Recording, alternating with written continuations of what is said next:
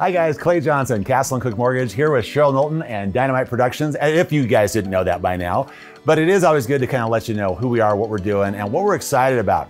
We just talked a little bit about how do you take that emotion that you felt in a class, an education, a seminar, or an idea that you got. Or idea that you got, and how do you put that into action?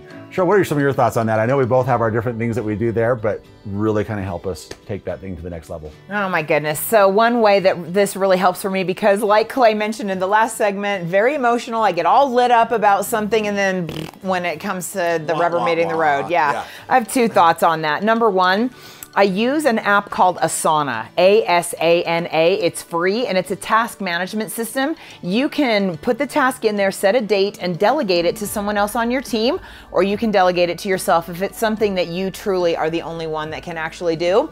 That is a great way for me to remind myself. Biggest lie I told myself after 40 is I don't have to write that down. Biggest lie I told myself after 50 is I don't have to write that down right this second. So I have to write everything down.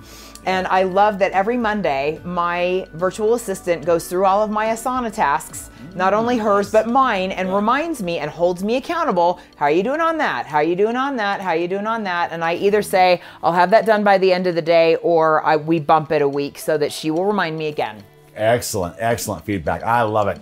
Great ideas. And I find the same thing for me, because it's really, for me, it comes down to time blocking. Yes. And it's, okay, when am I gonna time block this? And sometimes, I try to focus on 3 things at a time. I do really good in 3s.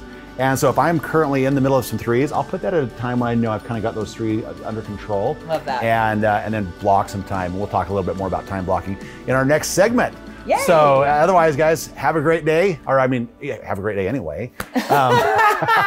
And we'll talk to you soon.